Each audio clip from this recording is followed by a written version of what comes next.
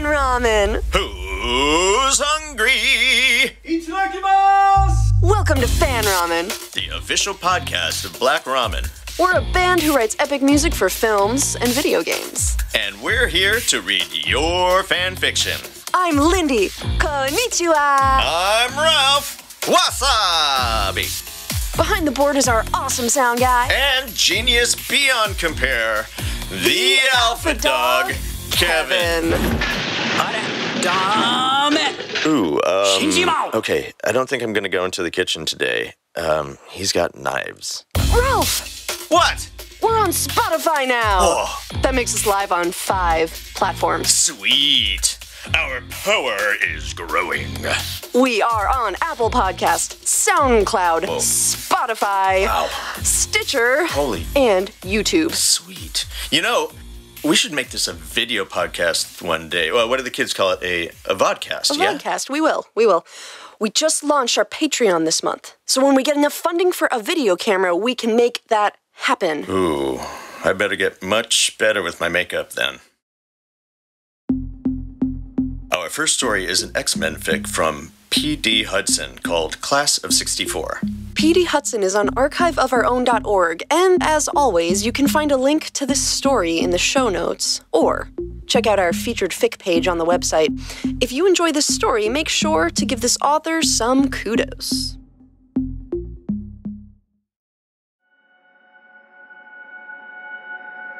It's September 1963, and the world's first school for mutants, the Xavier School for Gifted Youngsters, has just opened its doors.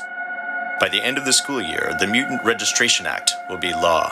Half of the faculty and students will be gone, and everyone will have to choose between their ideals and the practical demands of a world spinning out of control. Welcome to the Class of 64. Hope you survive the experience. I hear what people say, and I hear what people think. And in my experience, the two are rarely the same thing. Take my parents. My father, the professor, is holding forth on natural history, one hand on the wheel, the other gesturing towards the exposed rock lining on the Taconic State Parkway. He is saying, Look, Jeannie.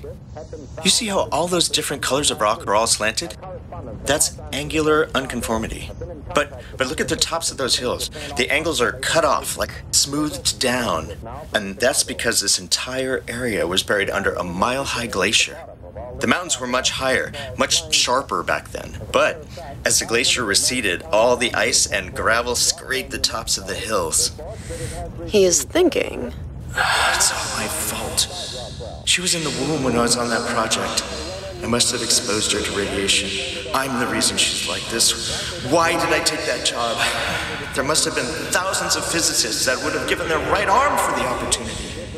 the radio says, Involuntary manslaughter for the deaths of 6 children at St. James Orphanage in Omaha. My mother is on her 4th cigarette since we left Annandale on Hudson. She has asked me if I remember to pack my toothbrush, my curlers, my Librium. She is saying, remember, honey, we're just an hour away. If there's anything you need or you just feel homesick, you can always call a cab and come home. We'll pay for it. She is thinking, I'll miss her, but it'll be a relief to have her gone. No, that's not fair. It's not her fault. I'm a terrible mother. No, I'm not. All mothers think bad things about their children sometimes. It's just that most daughters can't read minds. It's understandable, isn't it? I'm not wanting to watch my own thoughts. Can she hear me now? Is she listening? Our eyes meet in the rearview mirror. Oh, Lord, she is. I'm so sorry, Jean. Oh, I'm a terrible mother. I'm a terrible mother. I'm a terrible... She puts her 4th cigarette out in the ashtray and snatches a 5th, her lighter quivering in her hand. She has to flick the wheel almost 10 times before it finally makes a spark. The radio says, Released from the boys' training school, Kearney, and delivered into the custody of Dr. Charles Xavier, whose new boarding school is the first ever founded specifically to educate mutants. I slide back in my seat, leaning my aching head against the window and watch the rolling hills fly by. My parents aren't trying to hurt me. Few people are really trying to hurt anyone, but we hurt each other all the time. Luckily for me, My parents' thoughts are the only ones I've got to block. Salem Center is in the middle of nowhere, all orchards and horses, farmhouses, and rich people's country estates. Blessed silence.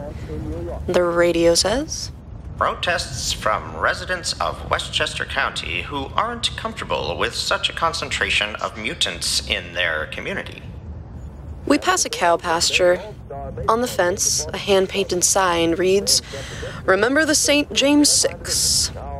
Glacial ice and gravel scrape my stomach. My head pounds. I grab the bottle of aspirin from my purse and swallow 2 pills. I don't even need water anymore. I try to remember what Professor Xavier told me when he appeared in my room at Payne Whitney, Westchester, all those years ago. I was curled up in a fetal position, my sheets twisted around me, my hands uselessly clasped over my ears. My bed and its coverings were the only things in the room, and any possessions tended to rise into the air and whip around the room as soon as I got upset or had a nightmare. And even the bed was chained to the floor because otherwise I had a habit of making it float. The Thorazine did nothing to stop the voices. All it did was help my migraines a little and drain me of any energy or motivation. Nothing helped until Professor Xavier wheeled himself into my room. One minute I was bombarded by all the stray thoughts and feelings of everyone within a 2-mile radius, and the next minute I wasn't. I pried open my bloodshot eyes and lifted my head from the pillows. I hadn't slept in so long that at first I thought I was hallucinating the bald man in the wheelchair at my bedside. Hello, Jean. My name is Charles Xavier. You made the voices stop. Yes? How? Well, I'm a mutant. A telepath like you. And I will tell you exactly how I did it. He told me to picture my mind as a hallway filled with doors. The doors all led to other people's minds. All I had to do was picture the hallway in my mind, focus very intently on that image, then picture myself walking down the hallway and closing the doors one by one. That was the first of the little tricks he taught me. He was a professor of psychology at Columbia University and had read about me in a case file. That got him into Payne Whitney to see me. His story was that he wanted to use experimental new techniques to treat my schizophrenia. He didn't tell anybody that I didn't have schizophrenia. He was actually teaching me to control my telepathy. It took many visits from him, but eventually I got to the point where I could go outside and be in crowds of people without breaking down, and even go back to regular school. And now here I am, all functional and nicely dressed, and speaking in clear sentences and everything, and all because of closing doors. So, I close my eyes to rural New York, and I close the doors in my mind. I close the door to my mother. I close the door to my father. Blessed silence. Except for the radio. Rehabilitated. The word means nothing when talking about someone who can kill people by accident. Regardless of good intentions, he will always be a threat to everyone around him. Maybe this wasn't such a good idea, my mother murmurs. What wasn't a good idea? My father asks. Sending Jeannie to the school with all those dangerous mutants. Mother, I'm one of those dangerous mutants, I say. She spins around in her seat, pointing at me with 2 gloved fingers and 1 half-ashed cigarette. No, you mustn't say that. You are not like those other mutants. You are not like that boy who killed those children. All you do is hear people's thoughts and move objects with my mind. You couldn't really hurt anyone. Heavy objects, sharp objects. You wouldn't hurt anyone. You're a good girl. The thought would never even occur to you.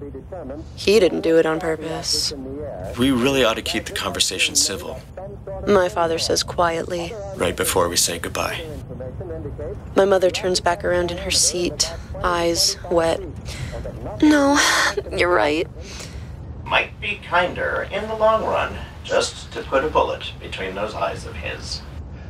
With a violent lunge, my mother grabs the radio knobs and changes the station. Soon, the only sound in the car is the Ronettes begging someone to be their baby. We drive in silence. I notice the sign for Graymalkin Lane as my father turns onto it, and then onto a long, winding driveway. The house is masked from the road by a small wood, but once we've passed through that, the land opens up into rolling fields, and the road straightens out into a wide avenue. On either side, rows of beech trees frame the red brick mansion like curtains. A sign out front reads, "Xavier School for Gifted Youngsters." The kind of sign that's brand new, but it's made to look old. Teenagers and their parents pass in and out of the front doors carrying suitcases and desk lamps and boxes of books. It suddenly occurs to me that I've never met another mutant except for Professor Xavier. Who are these other mutant kids, anyway? What can they do?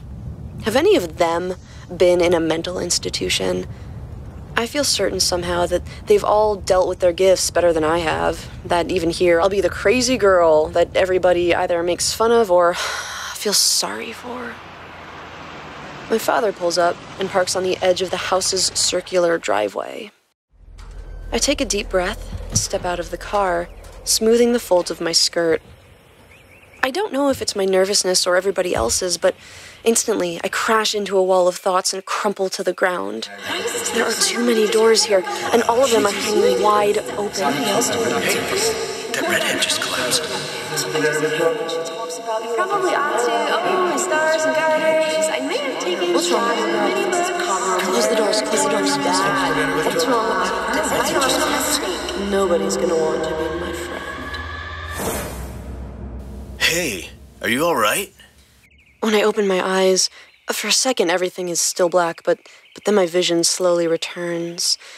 I see white gloves on a blue skirt on gray cobblestone, and I see my parents hovering around me, their terror emanating from them in waves.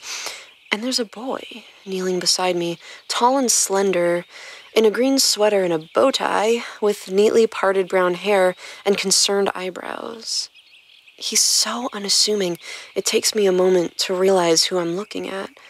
But it's impossible not to notice the eerie glow behind his red-tinted sunglasses. Scott Summers, the St. James Killer.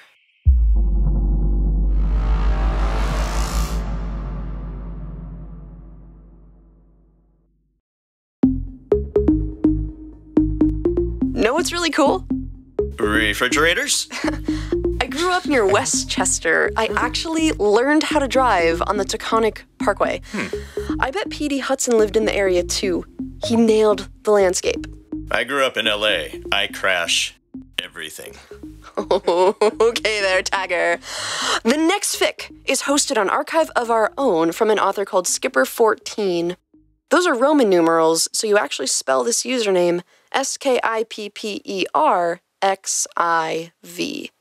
Check out the fic called the Qolmodori Crisis, and be sure to give the story some kudos.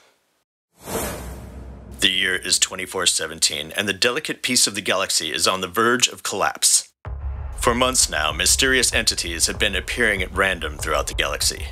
None of these visitors seem to know where they are or how they got there, and they all claim to hail from planets and cities that do not exist. Ruby Rose finds herself among the ranks of these visitors. After falling through a wormhole into unfamiliar territory, she joins forces with Artemis Fowl, a fellow visitor. Together, they embark on a quest to find their way back home. With every nation in the galaxy casting blame, time is of the essence.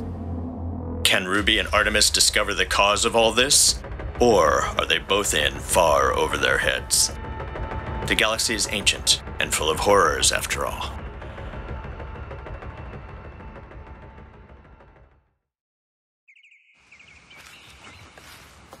Ruby Rose trudged through the forest outside her home on Patch.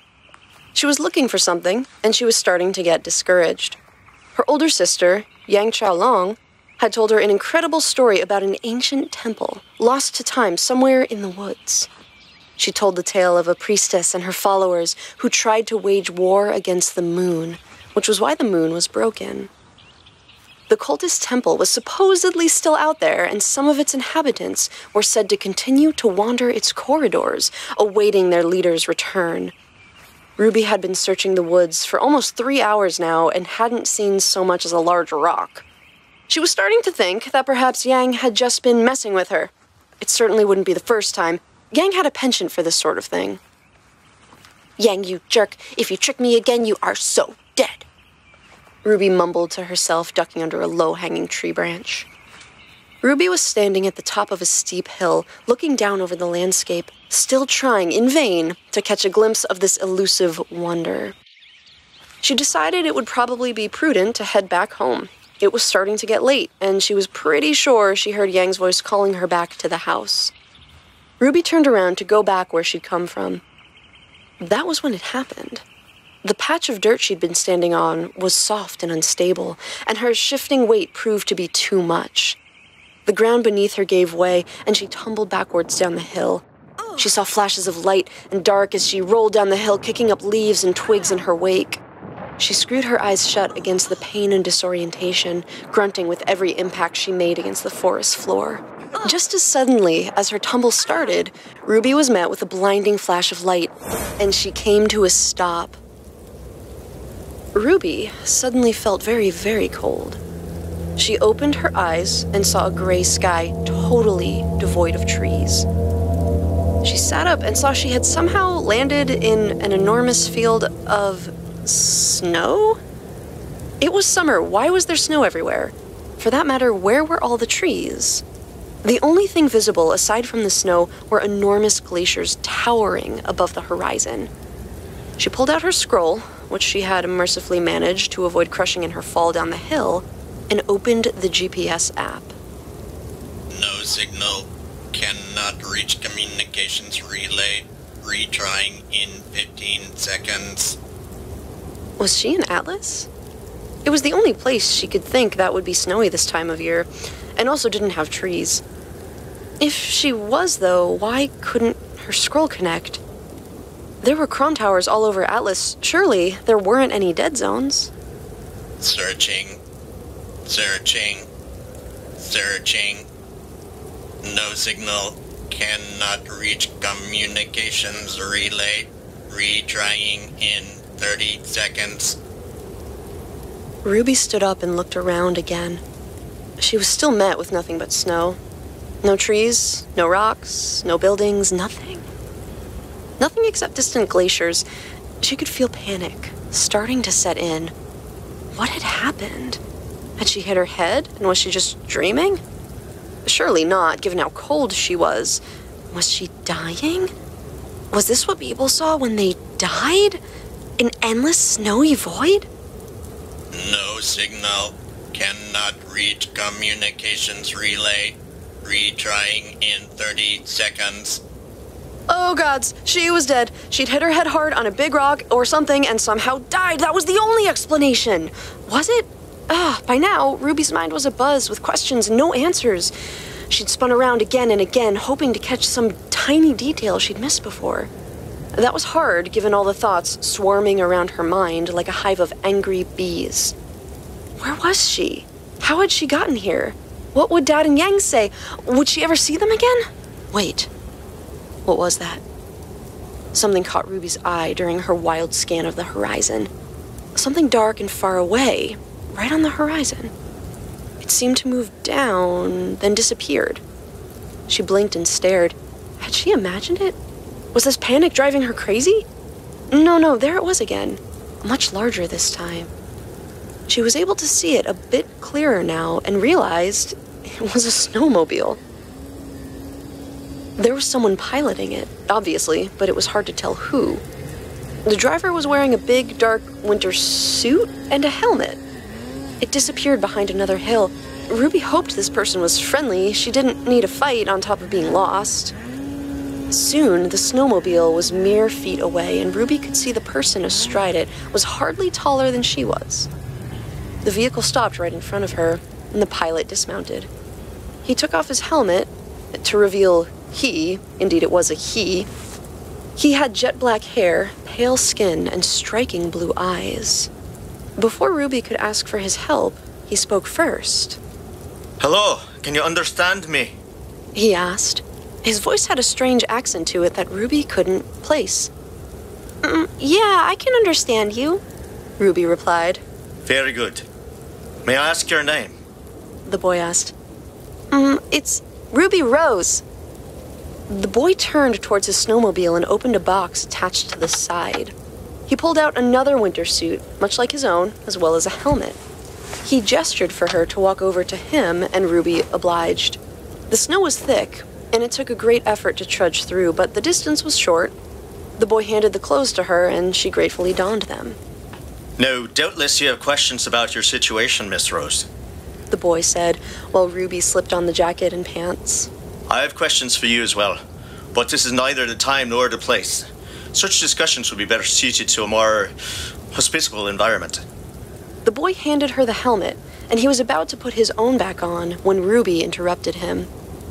Wait, can't you at least tell me where I am? She asked. He sighed in frustration and paused, clearly considering this. Very well. You're on a planet called Lastagarvin's Shelter, in a universe completely different from your own. Before Ruby could interject again, he held up his hand. As I said earlier, Miss Rose, this is neither the time nor the place for further questions. We should make our way to the settlement as soon as we can. Once we have returned and set your affairs in order, then I will explain as much as I know. With that, the boy replaced his helmet and mounted the vehicle. He gestured for her to join, which she did with some difficulty. It was clearly not designed for two passengers, so Ruby had to crowd herself uncomfortably close to him and hold on tight to him so she didn't fall off. It reminded her of riding on Yang's motorcycle. Thus, the snowmobile turned around and headed back the way it came. Ruby's mind was still swarming with questions. Just who was this boy? Where was he taking her? Did he really say another universe? How was that possible? Was that even possible? Once the two crested a particularly large hill, Ruby saw the answer to her second question. What looked like a town situated at the base of a huge glacier, consisting of many small, shiny metal buildings. Warm light poured out of every window, and Ruby felt a little better at least. There were people milling around the town, except those weren't people.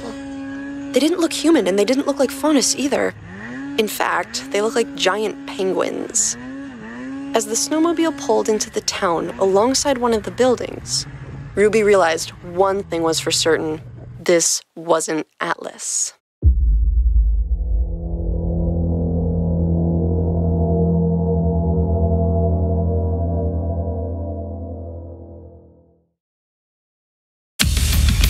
Thanks for tuning in. If you like what we do, check out our Patreon. We have outtakes, extras, and bloopers. I never make mistakes. But you crash cars. But I'm really good at it. This is Lindy. This is Ralph. And we'll see you the next time you're hungry.